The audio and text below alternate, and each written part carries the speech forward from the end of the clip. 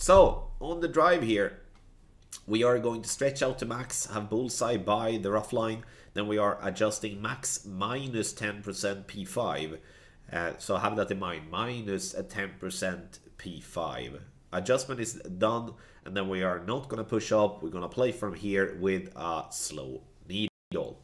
Spins is going to be 1.8 right spin, and we're going to mix between 7 and 7.5 top spin. And you will notice here now that I'm having a little bit less top spin than what I would like to have. So we need to be 7 to 7.5 bar of top spin. 7.5 bar top spin we do have with wins that is 14.5, 14.7 and above.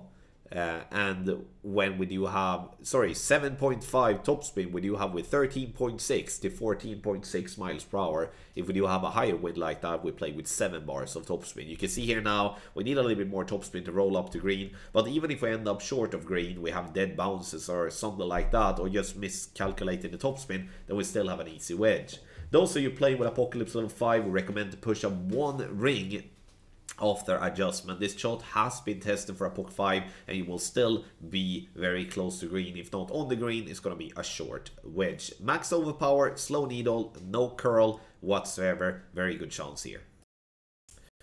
So for a drive that doesn't end up onto the green, we still have a very simple wedge. Either we play no spin EB School plus 15 P5, or that we're playing a max top spin EB School, then we play minus 40% P4.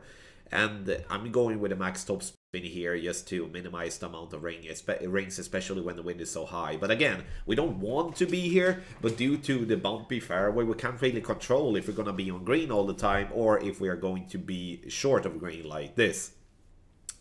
So adjustment is made, and then hit perfect, and this ball is going to drop.